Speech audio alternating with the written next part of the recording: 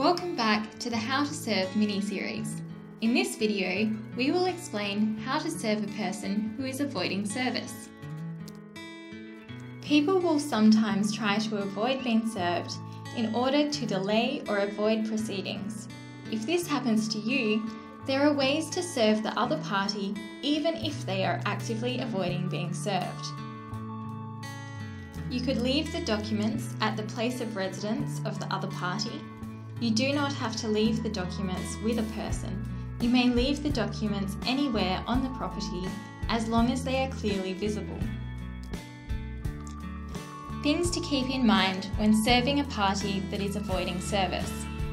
You have to be certain that the other party is avoiding service. You may be asked to show evidence of this to the court. So make relevant notes, take photos, and keep transcripts of any communications you have had with the other party. When you leave the documents at the place of residence of the other party, you should take photos of where you left the documents. It may also be a good idea to take a friend with you to help support your testimony that you have served the other party. When leaving the documents, be mindful of weather conditions and/or animals on the property. Ensure that the documents are adequately protected from rain and wind.